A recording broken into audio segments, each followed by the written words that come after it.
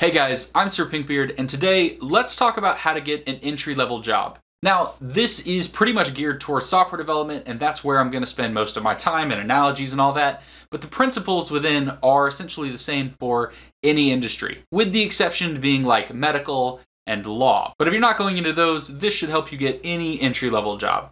Now, as you probably know, getting your foot into any industry can be a bit difficult, especially if you need a degree and or some experience in that industry before you can even be considered for a job. And given that that's the case, a lot of us can find ourselves in a loop of, I need this job in order to get the experience, but I need the experience in order to get the job.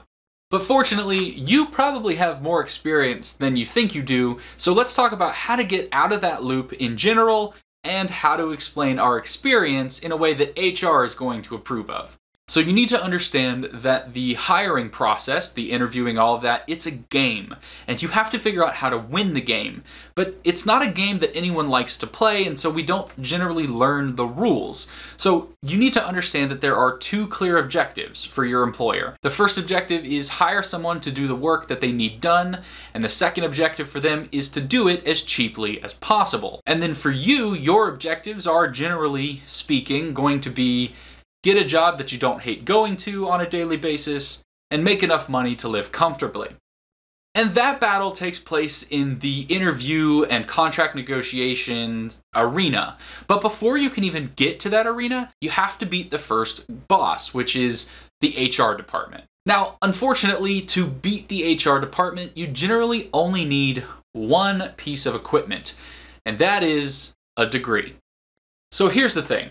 Degrees are practically useless. And what I mean by that is you could go to college and get a degree in underwater basket weaving, which everybody knows is a fake thing, but let's say it was a real degree. And you could get that degree and apply for any job out there, and as long as you have the experience and the skill set to do that work, most companies will look at that and go, huh, what a weird degree. And then they'll just hire you anyways as long as you meet their requirements, but you need a degree. Now, there are a lot of reasons to get a degree, but for the most part, once you have one, companies just want to make sure that you can do the work that they're hiring you to do. Take me, for example.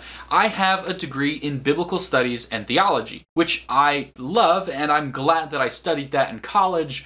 But unless you want to be a televangelist hypocrite and throw Jesus out the window and mislead congregations and just in general be a rich, greedy person, which I don't want to be, you're probably not going to be able to pay the bills with a degree in biblical studies and theology. And because of that, I'm grateful that I have skills in software development and general technology because I use that in a day-to-day basis to pay my bills. No company has rejected me for a job simply because I didn't have a computer science degree. They look at my experience, they look at what I know, and they say, huh, weird degree. And then we move on with the conversation and get into the interviews.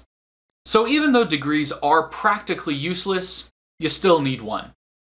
And the reason you need one is that HR departments decree it so. It's not great, and it's not how it should be, and we could probably get into why degree inflation in the workplace has become a problem, but ultimately that's a topic for a different video.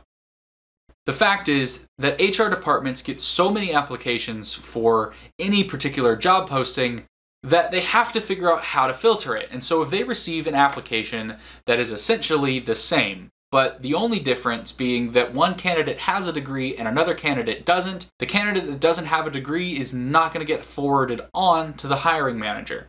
So while that is absolutely ridiculous that you have to have a piece of paper by your name to say that you spent a bunch of money in the American system and got yourself a degree for 4 years and graduated, it's how it is. It's not how it should be, but it's how it is.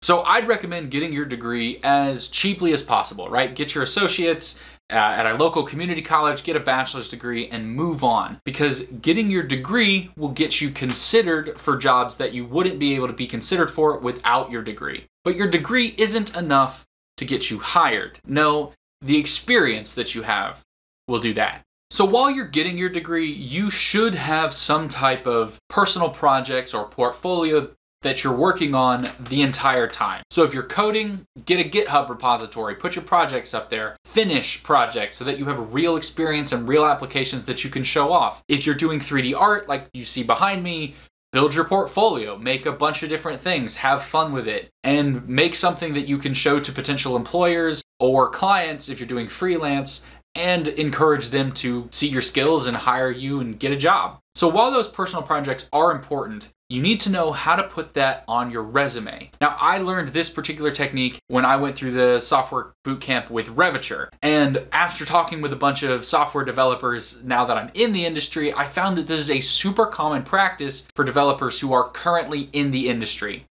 And here's what it is. It's lie on your resume. Now, I know what you're thinking. You're probably thinking, Pinkbeard, wait a second. You, with the Biblical Studies and Theology degree, you're telling me to lie on my resume. You're insane and a hypocrite, and I'm done with this video. Now, I hear you. I do. I really do. And in personal relationships and professional ones, I would highly recommend always being honest. And that's how I try to live, and that's how you probably try to live. Just be honest. But let me ask you something. What's the best way to represent your skills in anything? I'll guarantee you it's not time. And yet that is what companies are looking for. They want time spent with particular technologies. But time spent does not equal proficiency. Let me give you a couple of examples. When I was a teacher, I taught for 4 years. And by the end of that, I was able to connect with students and teach my material better than teachers who had been teaching for 5, 10, 20 years. Now, you could say that that was because the teachers had become burned out and there was like teacher fatigue, and all of that is real and possible. But even though they had been teaching for 20 years, did not make them better teachers. And I know that sounds cocky, but as a software developer, I've met software engineers who have been doing it for 5 to 10 years and yet don't understand basic design principles. So the time spent doing something does not equal the proficiency at that skill. Now, it would be great if we all lived in an RPG where we had real experience levels that we could track and they would be quantified and qualified and everything was exact. Or if everything worked like martial arts where you get different belts when you've achieved a different level. But even with those systems, those numbers are flubbed. There are tons of dojos out there just giving out new belts because they need to keep money coming in, and people won't keep paying if the people aren't progressing. And if they're not good enough to progress, but you need the paycheck, you're gonna just move them on so you can keep your money. So the truth is, there's no real 100% quantifiable way to say how experienced you are at something. But there's a pretty good way to estimate your relative ability in any particular given field, especially for an entry-level job. So I learned this method at Reviture, and since then I've basically adopted this and talked to other software developers, and they use the exact same methods or variations on the exact same method. So here it is. If you're trying to get an entry-level position, rate yourself on a scale of 1 to 3 as far as you feel confident. So if you've been programming in Java for your entire college career, you probably have a level 3 confidence in Java itself. So you take that number 3 and you multiply that by 6 months' time. Now, congratulations, you have 1.5 years of real-world experience in Java. At the same time, if you don't feel comfortable with Angular or React, but you have a little bit of experience using that, mark yourself as a 1, and now you have 6 months of experience with that particular technology.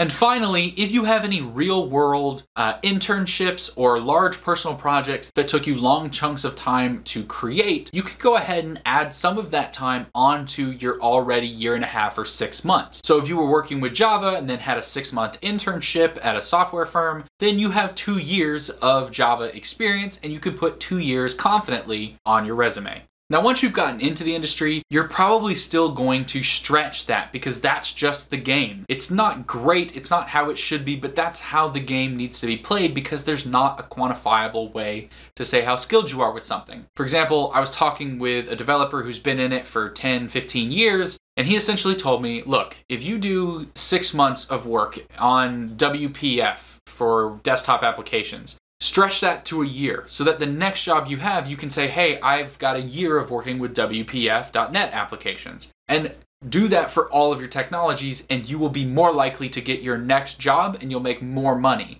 Because remember, companies are trying to get you to work for them as cheaply as possible. But if you have more experience on your resume, you're more likely to get what you're actually worth. All right, so that's basically it.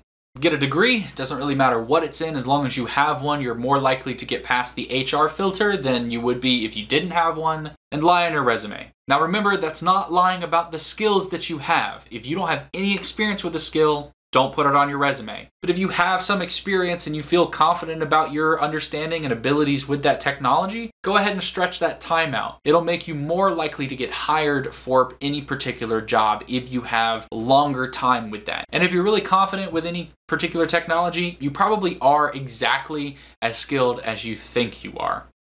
So, thanks for watching. I'm Sir Pinkbeard. If you liked this video, smash that like button. If you have any thoughts that you'd like to respond, let me know in the comments below. And if you just hated this video, double smash that dislike. Otherwise, I'll see you in the next one.